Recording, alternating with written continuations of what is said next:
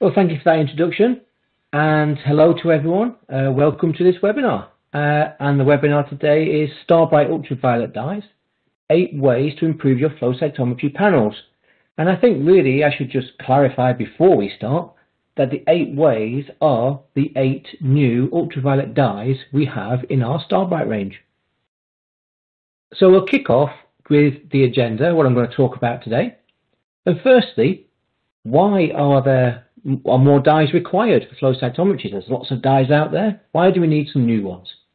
And then I'll give an introduction to the 8 new StarBright UltraViolet dyes, and then talk about some of the benefits of StarBright dyes in your experiments and show some comparison data. And then finally, we'll just quickly show you some of the resources we have to help you with your flow cytometry experiments. I mentioned there is a greater need for more dyes, but why is this? And I think this is generally due to the greater need that is seen now for larger panel sizes.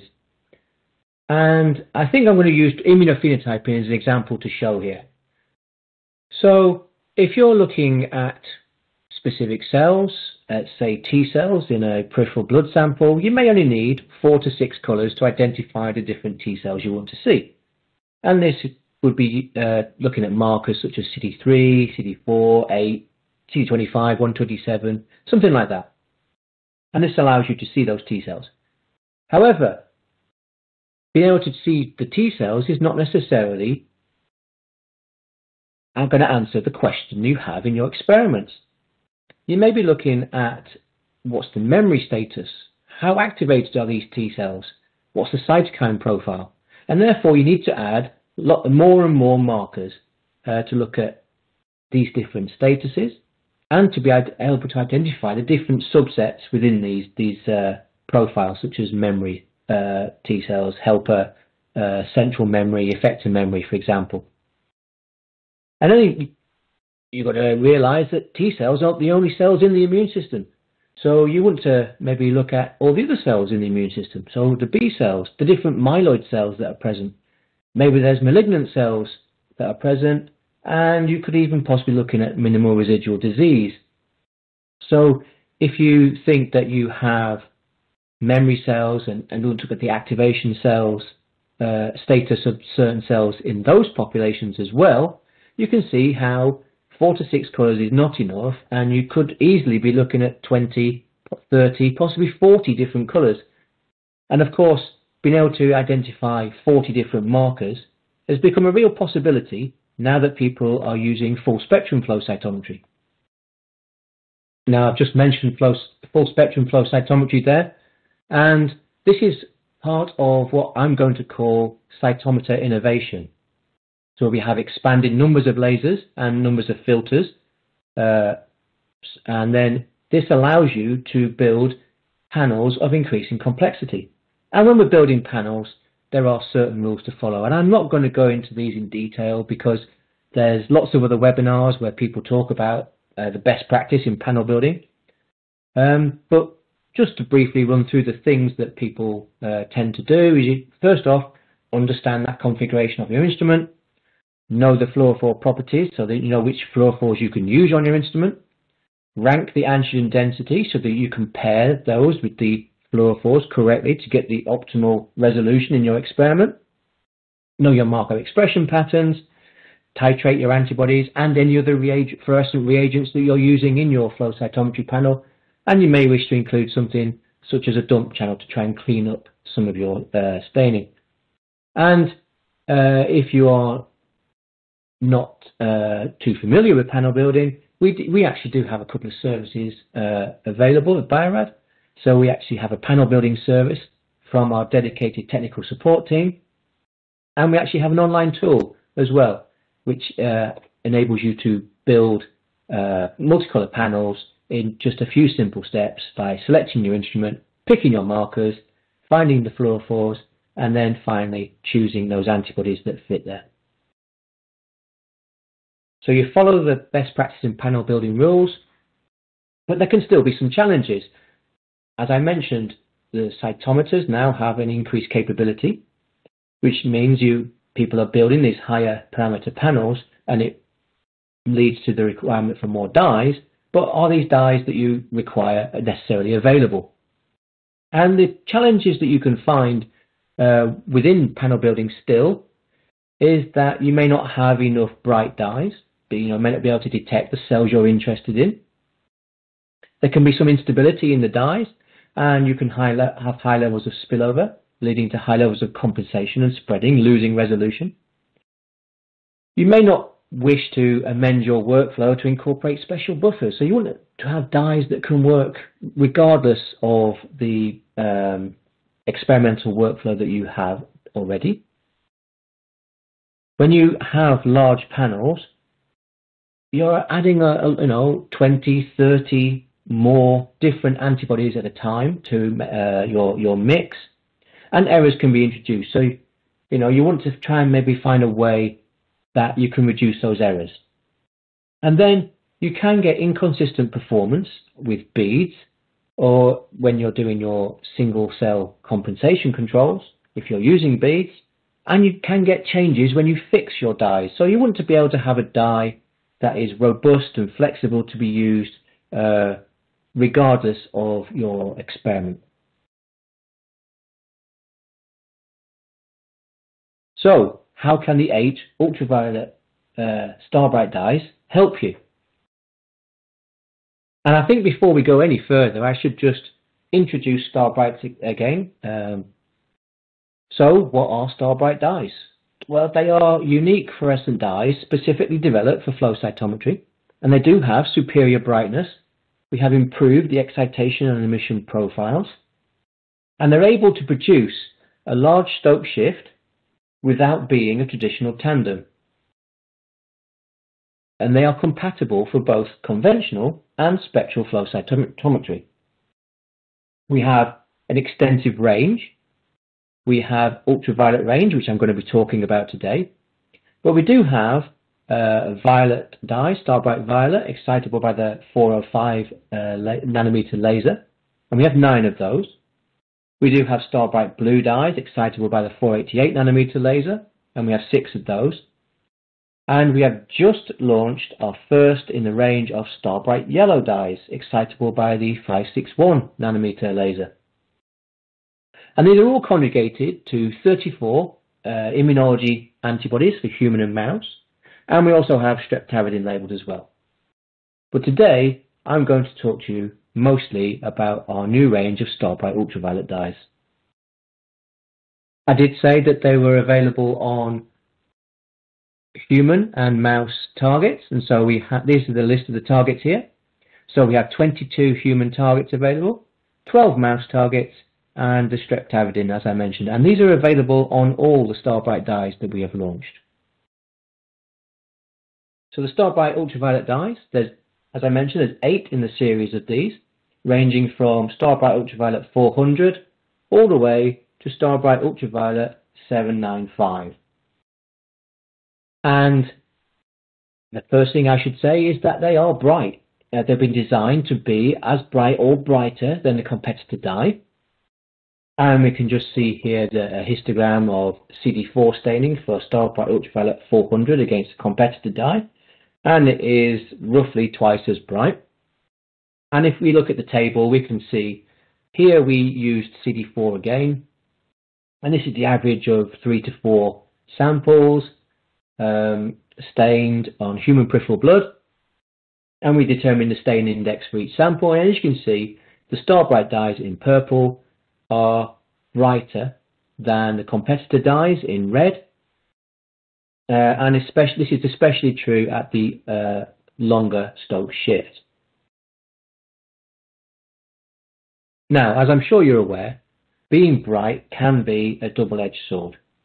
Bright means you can detect rare and low antigen density populations when it's detected in your channel of interest. But if it spills over into lots of other channels, you're going to get high levels of compensation and high levels of spreading, and therefore reduction in resolution of your panel as a whole. So you want to have good spectral characteristics as well. So I thought we'd just spend a little bit of time going over the characteristics of the StarBright UltraViolet dyes. And the plots I'm going to show you are just a normalized spillover of the dyes taken from the data on the ZE5. So what we see is that the signal in the optimal channel has been set at 100%, and then all the signal in all the other channels is relative to that. And the first thing we can see is that StarBright UltraViolet 400 is spectrally very, very similar to the competitor dye that is available. However, if you remember on the previous slide, I showed you that it was actually brighter. So we do have a benefit for StarBright UltraViolet 400. If we look at the next dye, StarBright UltraViolet 445, this dye is spectrally unique. It does have some spillover into other channels, but this is not high level. It is actually much brighter than the competitor dye, that at 20 times brighter that we have seen. And there's actually no polymer dye equivalent to StarBright UltraViolet 445, making it quite a unique dye.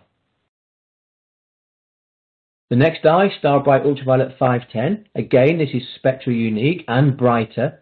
However, you will notice that in red you can see that in the first blue channel, which in this case is FITSI, or Alexa 488 would be a dye we'd use in that channel, there is more compensation to be done. And I'll show you this a little bit later in a bit more detail. But what it does mean, it is spectrally unique and therefore is still a very useful dye.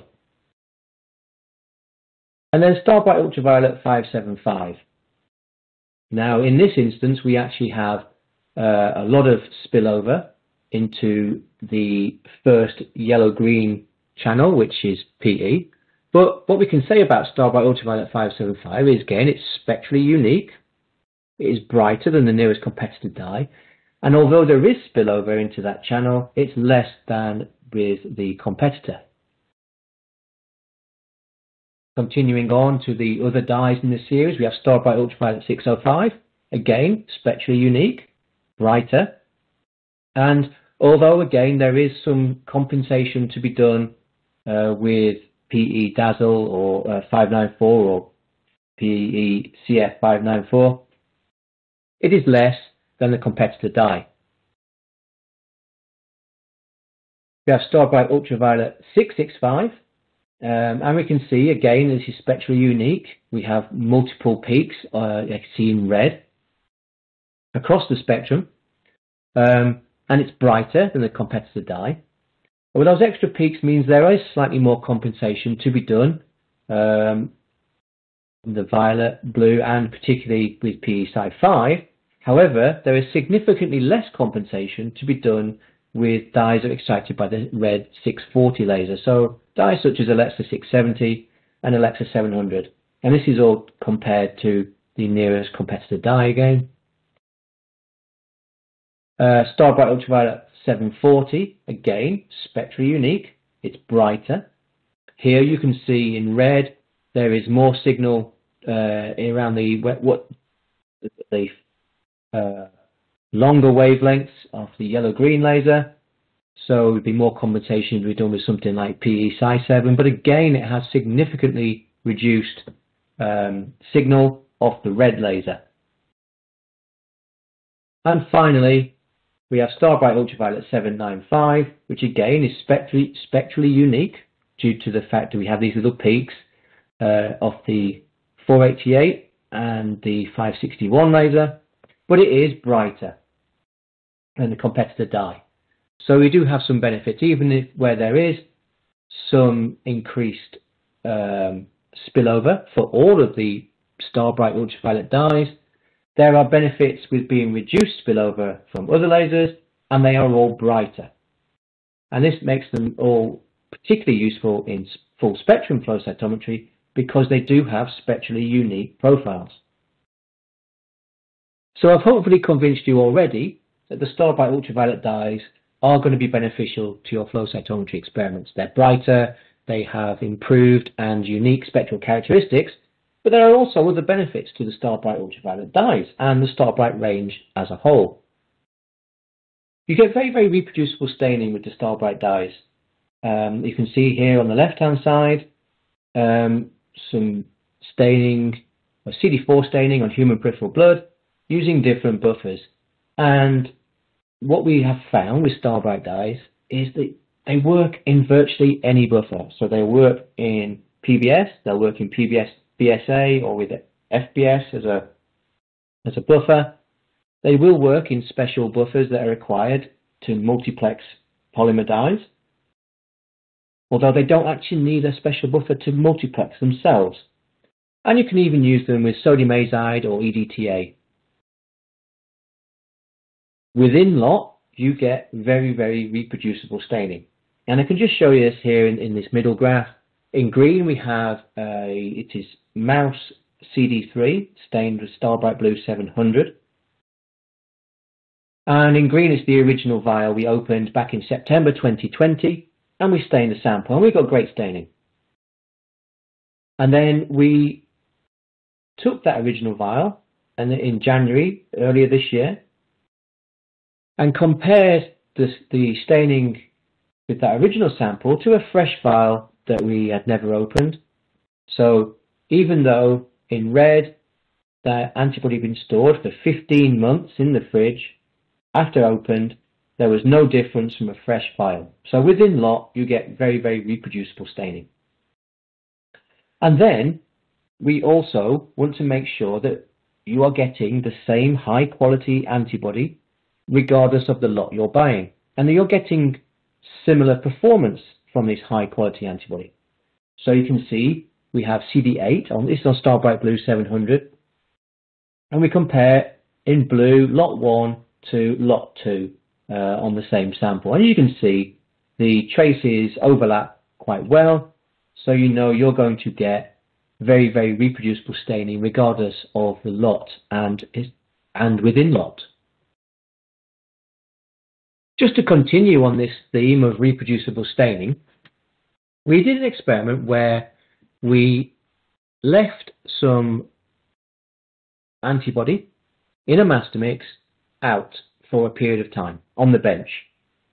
And this was in ambient light at room temperature for up to 14 days, and then compared it to samples that had been kept in the fridge in the dark as recommended on our data sheets.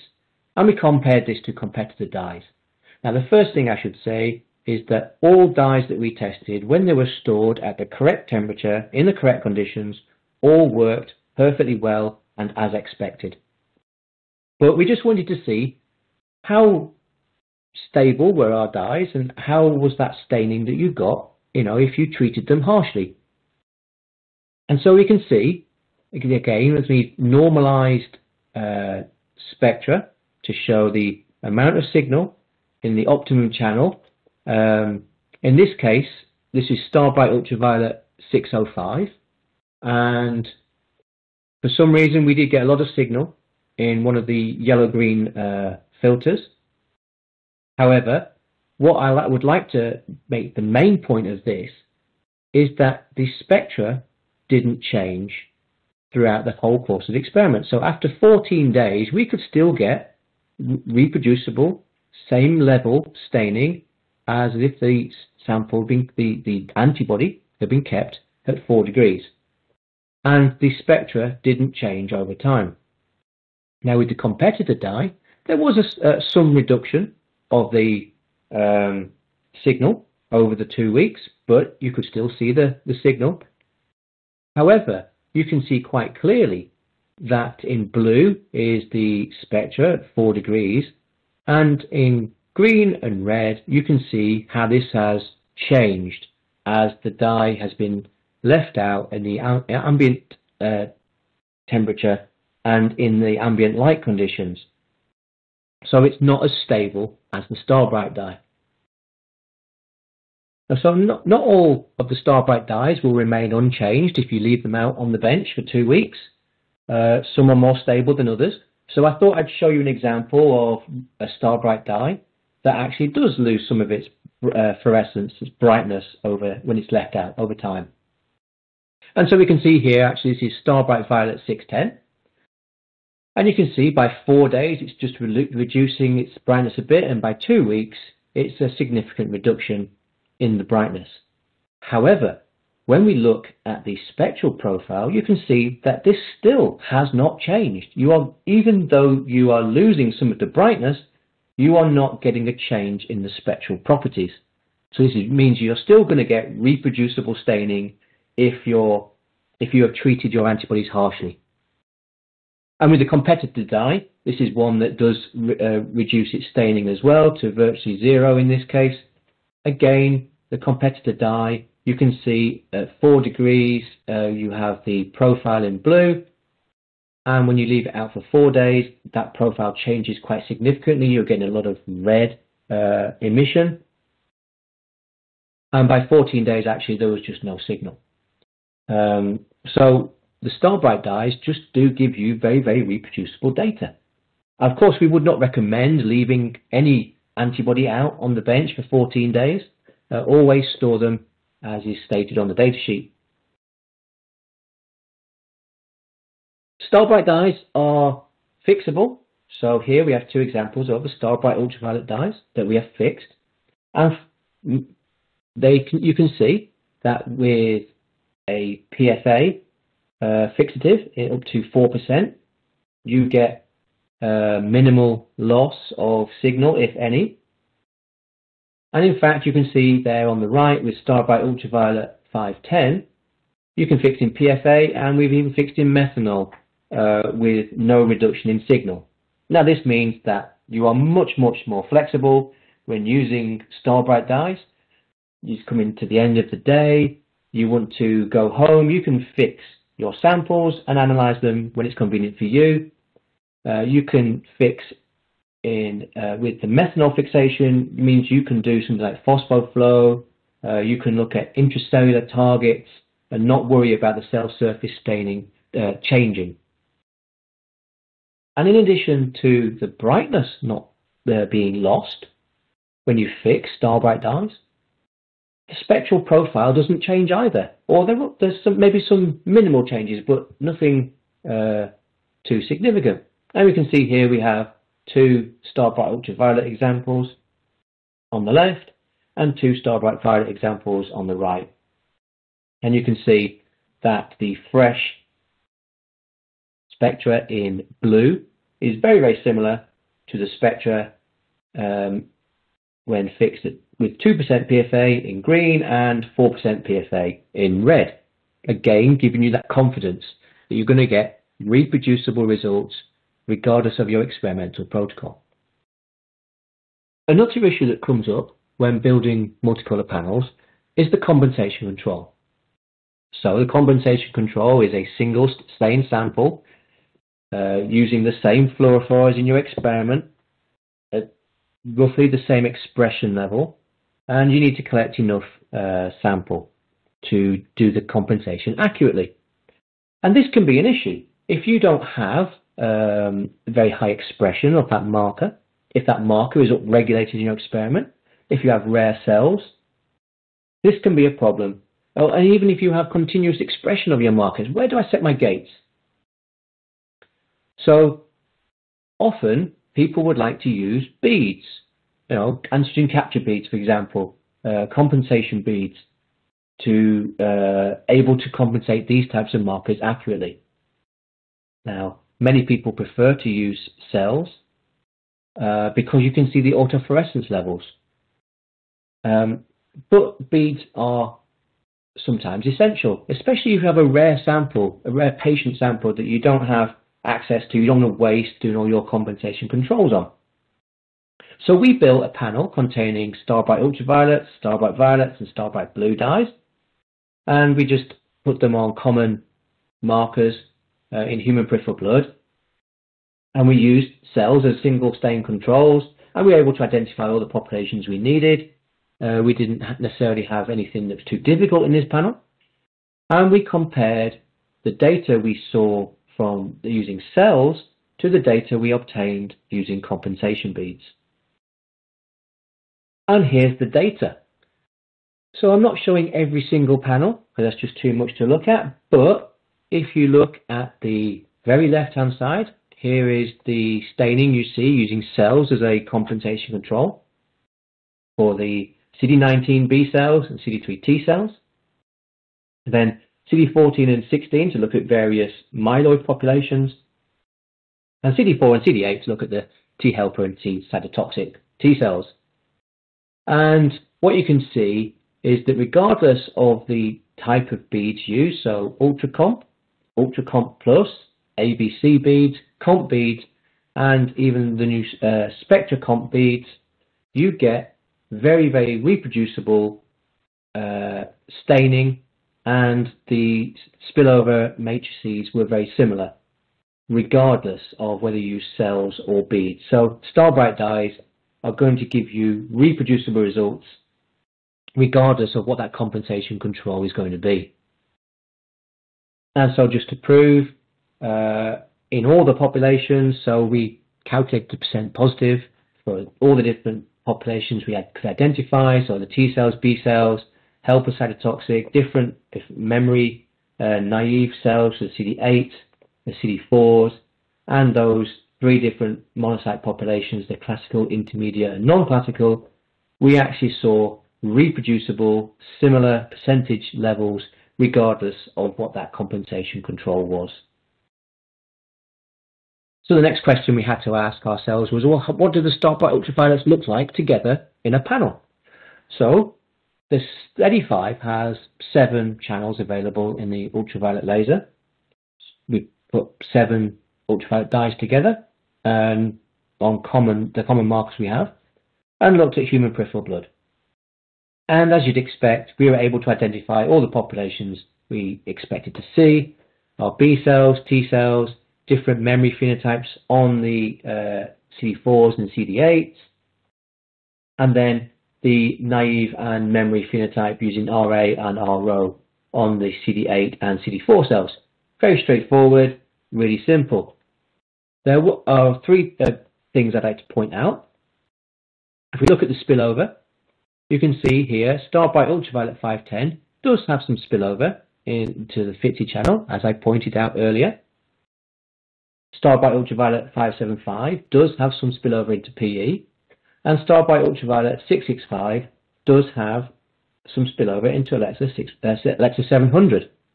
However, these values are very manageable, not stopped us from identifying all the populations, and for StarBright UltraViolet 575 and StarBright UltraViolet 665 are lower than what is observed using competitor dyes. One quick thing I'd like to point out as an additional benefit of StarBright dyes, before I move on to showing you some panels against competitor dyes, is that StarBright dyes can be pre-mixed.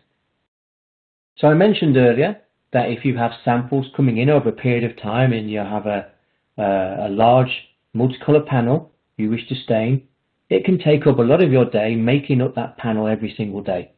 So if you had the ability to pre-mix a panel and then in large quantities and store this and then use that for several weeks, that would be a real advantage. And also you actually reduce the pipetting error that you can introduce and reduces the chance of forgetting to add an antibody, which is a very real risk if you're adding 30 or 40 antibodies into a panel. So we compared a pre-mixed panel of StarBright dyes containing violet and ultraviolet dyes, and we stored it for 33 days in the fridge and compared it to a panel we pre-mixed on the day. And what we can see when we stained the same sample is that the staining was identical. Therefore, there's no anomalies, there's no strange interactions that the StarBright dyes have when you store them for long periods as a premix in the fridge. So I've shown you all the benefits so far of StarBright dyes and the StarBright UltraViolet dyes in particular, and shown you that we have 8 new dyes that are bright and have improved or unique spectral profiles. So the time now is to show how do StarBright dyes compare in a panel against competitor dyes.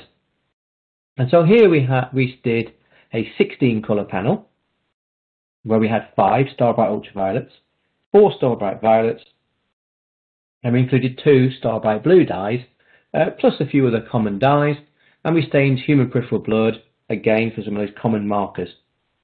And we compared it to a competitor dye panel that you can see here. And here's the data from that StarBright dye panel. I just think I should point out that the StarBright dye panel was stained in 1% BSA and PBS, so no special buffer was required. And what you can see quite clearly is in the myeloid population, you can identify those different classical, intermediate, and non-classical cells. You can identify the B cell populations via CD19 and then including CD20. You can see the T cells via CD3, and then you can look at various T cell populations, so the CD57 levels, CD62L levels on both the CD4 and CD8s. And then within the CD4 and CD8 populations, you can look at naive and memory status with CD45RA and RRho, and then look at the levels of the accessory molecules CD27 and CD28. And we can identify all these populations, and in the CD4 population, we can also identify Tregs via CD127 and CD25 surface staining. And it all looks very nice.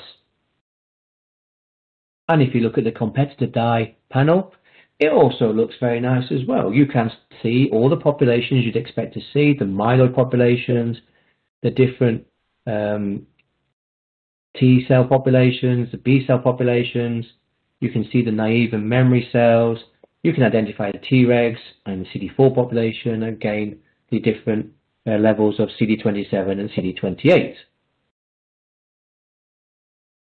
So we take a closer look at the differences between the StarBright dye and the competitor panel. So you can say, where are the benefits? And these benefits are in addition to the fact that you can premix the StarBrights. You don't require a special buffer. They are fixable with no loss of signal, and they are spectrally stable. You can see that the extra brightness of the StarBrights gives you better separation for many of these cell populations. And we can see this here for CD14 on StarBright UltraViolet 665, CD8 on StarBright UltraViolet 605, CD19 StarBright UltraViolet 575, and even here you can see the StarBright Violet 760 in this panel is showing better separation as well. There are instances where the difference is subtle, or maybe there's no differences, and so you can say, well, even with the panel goes well together. And there are occasions where the panel doesn't work so well. So we can see here, in fact, that BB510 works better in this panel on CD28 than our StarBright Violet 515. But in general, the panel does seem to have better separation with the StarBrights. And so if we look at a panel where we've put 16 StarBright dyes together, again in 1% PBS BSA, no special buffer, we have 5 StarBright UltraViolet dyes, 6 StarBright Violet dyes, 3 StarBright Blue, and 2 of our new StarBright Yellow dyes. And this is a 23 color panel on a Z85, and I'm not going to go into every single population, but what we can say is that we can identify all the different cells we expect to identify. So the B cells, T cells, different memory phenotypes of T cells, different monocyte populations, different granulocyte populations, and NK cell populations. So StarBright dyes do work in very large panels and are compatible with other fluorophores. Now, so far, all the data I've shown you is with conventional flow cytometry. But as we know, full spectrum flow cytometry is becoming ever more popular because of the ability to put unique combinations and add more fluorophores into your panel and spectrally unmix fluorophores. And I'm not going to go into the differences between conventional and full spectrum flow cytometry. We do actually have a webinar available where we discuss full spectrum flow cytometry and StarBright dyes in a little bit more detail. But suffice to say that the StarBright dyes are compatible in full spectrum flow cytometry, and the StarBright UltraViolet dyes do work very, very well. So I just do have a little bit of data to go through to show you how well StarBright dyes do work in full spectrum flow cytometry. And we noticed early on that the dyes did have unique spectra. And so you can see here on the top left, StarBright Violet 610, and then a competitor dye, Brilliant Violet 605. And when you combine the spectra, overlay them, you can see there are differences. And you can see at the bottom there, in conventional flow cytometry, you'd be detecting these in the same channel, and therefore they're not compatible to be used together. However, in full spectrum flow cytometry, you can actually unmix these two dyes because they are significantly different from each other. So you can see here CD3 on StarBright Blue 700, and we put CD4 on Brilliant Violet 605, CD8 we had StarBright Violet 610, and you can see the two T-cell populations. And this led us to look at what other combinations can you do. And we noticed that StarBright Violet 440 is actually detected in a different channel to BV421 and Pacific Blue, and this is on a Cytec Aurora, and so you can actually use them together. You can unmix all three of these dyes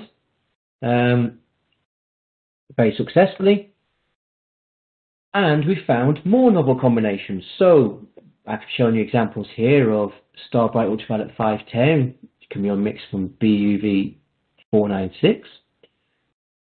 StarBright UltraViolet 665 can be unmixed from BUV 661. From the violet range, BV510 can be unmixed from StarBright Violet 515. StarBright Violet 710 can be unmixed from Brilliant Violet 711. And even our StarBright Blue 700 can be unmixed from Perseverance Psi 5.5. And if you look at the spectra, you'll find that 7 out of the 8 StarBright UltraViolets are spectrally unique from the competitor dyes, and 9 out of 9 of the StarBright Violet are spectrally unique from the competitor dyes with similar emission max. And we're still to fully validate StarBright Blue and StarBright Yellow dyes that we have, but we expect those to have unique spectra as well. So this means that you have more choice and the possibility to adding more dyes to your large spectral panels with StarBright dyes. And StarBright UltraViolet in particular really does give you a lot more flexibility of that 355 nanometer laser. And here is the obligatory large panel in full spectrum flow cytometry. So this is a 31 color panel on a 4 laser instrument. And this contains 5 StarBright UltraViolet dyes, 8 violet dyes, and 5 StarBright Blue dyes. And this is combined with multiple Brilliant Violet and UltraViolet dyes. So this panel was done in Brilliant Stain Buffer, and the StarBright dyes are compatible in all buffers, so it works really well, gives you much more flexibility in your experiments. And as you'd expect from a panel that contains more markers, you can identify more cells than the 23 color panel we showed earlier. We can still identify the lymphocytes, but we can identify more NK cells, NKT. We can identify gamma delta T cells, and as well as all the granulocytes, monocytes, and different T cell and B cell populations. So if we just recap the properties of the StarBright dyes, they're brighter than the competitor dyes. And this allows you not only to see rare and large density populations, but allows you to effectively separate out lineage positive cells. So you can look at those lineage negative populations. They have narrow excitation and emission profiles that are, they makes them actually compatible not just on conventional flow cytometers, but in spectral flow cytometers as well, because those excitation and emission profiles are unique. They work in all buffers, so there's no drop in performance with any common staining buffer, and you don't need a special buffer when you are multiplexing using StarBright dyes.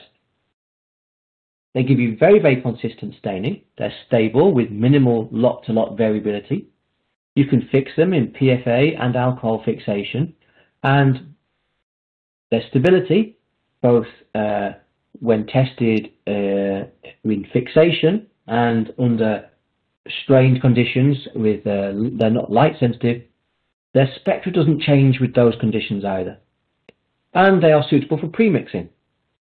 Again, just adding to that flexibility you have with StarBright dyes.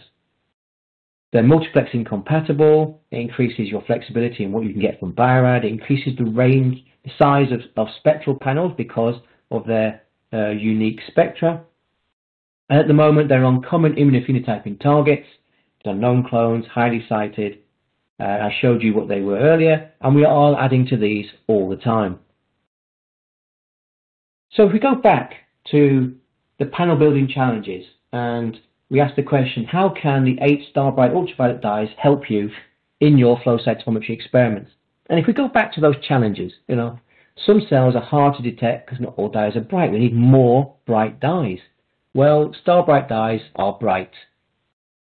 You can have issues due to instability and with your dyes and have high levels of compensation spreading. So you need stable dyes with unique narrow excitation and emission profiles, making them suitable for multiplexing. And StarBright dyes can give you that. You may not wish to amend a workflow that you know is working to incorporate something like a special buffer.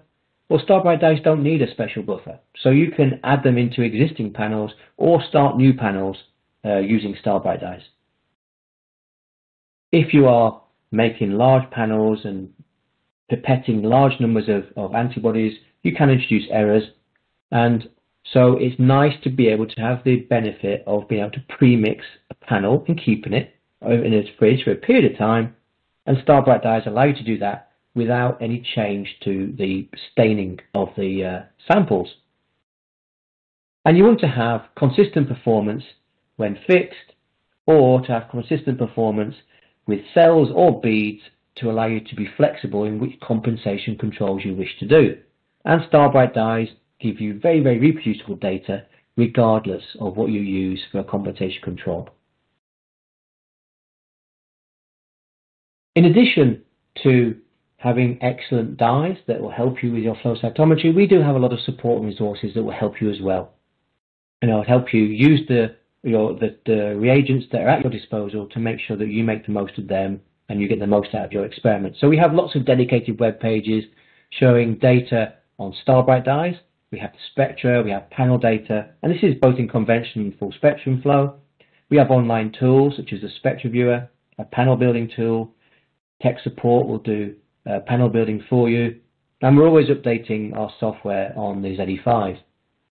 And in addition, we do have general flow cytometry specific literature, so things like fluorophore posters, data posters, flow guides, workbook, things to help you with things like controls, for example. So you can find them all on our website. And here at Bio-Rad, it's not just StarBright dyes that we have.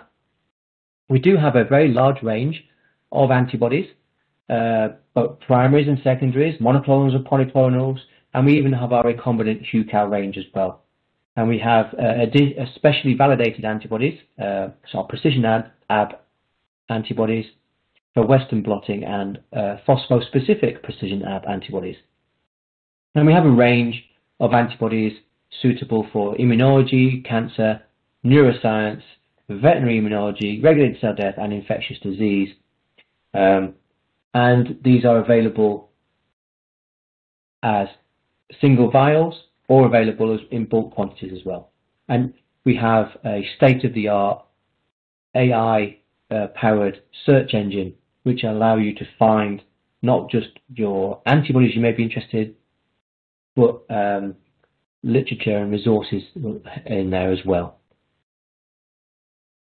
And with that, I think I will stop and just let you know that you can sign up to receive our emails, where you can find out more about StarBright dyes at bioradantibodies.com/star, or visit the webpage at bioradantibodies.com/starbright to get more information on StarBright dyes. And I think now would be a perfect time to answer any questions you might have. Thank you for listening. Thank you, Mike, for such an informative webinar. We have now moved to the Q&A part of our webinar. Please send us any questions by using the Q&A widget. We'll follow up with any outstanding questions by email.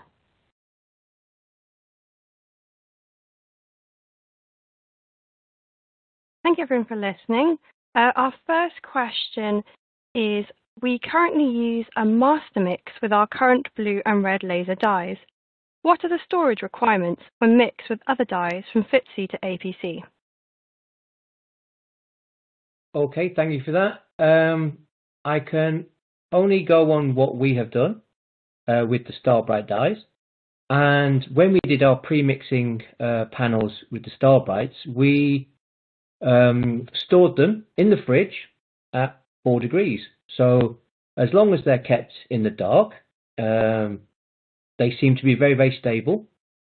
And we didn't see any unwanted interactions either with StarBright dyes or with any other dyes that we had in our panel. And there didn't seem to be any loss of signal or anything. So I think as long as you store them as the manufacturer recommends, they should be all fine. Great, thanks, Mike. The next question is, I work in a clinical setting and we're moving to 10 or 12 colour. What are these reagents' regulatory status? Are they research use only or ASR? Yeah, it's a good question. So we only make research use only antibodies here at Bio-Rad. And that doesn't mean you can't validate themselves, the antibodies themselves by yourself in your own lab. But it's not something that we are going to do at Bio-Rad.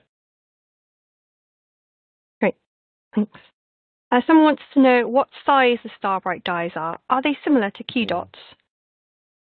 Yes, I get asked this quite a lot. So the size is around 18 to 22 nanometers. And the short answer is no, they are not the same as Q dots. Q dots have a cadmium core, for example, so they contain heavy metals, and StarBright dyes do not. And I seem to remember that the Q dots, their size determined what their emission maxima was, and so the stability wasn't quite always optimal. Whereas the StarBright dyes, the emission is not linked to the size of the particle. So, as I showed today, they're very, very stable, and you get very reproducible data. So they are not similar to Q dots at all, actually. Great, thanks, Mike. Some cytometers have a 375 nanometer laser rather than the 355 nanometer option. Are StarBright UltraViolet dyes excited by the 375 nanometer laser? Oh, interesting question. The short answer to that is I don't actually know. We actually designed our dyes to be specific to be excited by the 5 main laser lines and the 5 laser lines that are present on the ZE5. So we actually designed the ultraviolet dyes to be excited by the 355 laser. Now I know there are some instruments with a 375 laser. So actually that's something we should investigate. So yeah, okay, we will have a look at that and make that data available for those that are interested. Great. You mentioned some situations where there's more compensation with StarBright than competitor dyes. For example, StarBright UltraViolet 510 into the FITC channel. Does that mean I should avoid using the StarBrights with FITC in the same panel? Okay, short answer again would be no. So when you're building panels, you have to consider lots of things, and I did show a best practice in panel building slide at the very start. And really it depends what other fluorophores you have in your panel, and it depends what markers you're looking at. Now, although there is some more spillover with StarBright UltraViolet 510 in that example you gave me there, it's not really very high. And if you were using FITC and PE off the 488 laser, for example, you would have to do quite significant compensation between FTSE and PE. So, and people do it. So it's not a problem. And there's always compensation to be due because every single fluorophore you add into your panel will have an effect on all the other fluorophores in that panel. So I think, with good compensation, you can see what the level of, you'll see the level of spillover and you'll be able to compensate for it. But there are also things like using mutually exclusive markers for dyes that do have spillover where you don't want to, where you may have an issue. So, for example, you could put it on CD3 for T cells and CD19 for B cells, and then the spillover is not an issue because you don't have cells that are positive for both. And if you did, you would know your compensation had gone wrong. So I think it really depends on a few things. But even though, in this instance, this example, there was a little bit more spillover, it's not a problem. And with careful panel design, these things can be overcome. Right. In some of my panels, I also want to detect intracellular markers. Can I still use StarBright dyes for surface markers, or will they be affected by the fixed perm buffers? Again, that's a good question. So we have tested the StarBright dyes with many of the common fixed perm reagents that are available to purchase. And we found that there is minimal effect on the StarBright dyes when you do a surface stain followed by the fix and then perm and then look at intracellular staining. The StarBright dyes are very, very stable and they don't seem to be affected by either the fixative or the perm reagent. So yes, we would say you can do that and you will get very, very reproducible results. Great, thank you, Mike. There's some markers that I use that aren't available conjugated to StarBright dyes. Will you be introducing any more? And if not, can you do custom conjugation or can I buy a kit to conjugate myself? Yeah, we do get asked this quite a lot. As you can imagine, it quite takes a long time to conjugate all these dyes to all these antibodies. And we have got 23 dyes out there now. So we have, in the last 2 years, we've been very busy. And we will be bringing out more, but we're concentrating on launching new dyes at the moment. So next year, we will have some more markers available. And next year, we will start to provide a custom conjugation service. And we will bring out a conjugation kit as well. So you can conjugate all your favorite antibodies that you use that maybe don't have as many so many formats on them commercially available. And we will bring out the conjugation kit for all the StarBright dyes. So that will hopefully give you a lot more options than just what you can buy off the shelf from us. Thank you. And our final question is, are StarBright dyes suitable for use in microscopy? Yeah. So we have done some testing in microscopy. As you can imagine, a bright, stable dye that has unique emissions would be quite useful for microscopy. And we have been doing some testing and we've got some good results. But we are not quite ready to share those results yet because it's preliminary data. And we want to make sure that we can give our customers the right protocols, the right information on how to use them optimally, to make sure that people get the best results they can.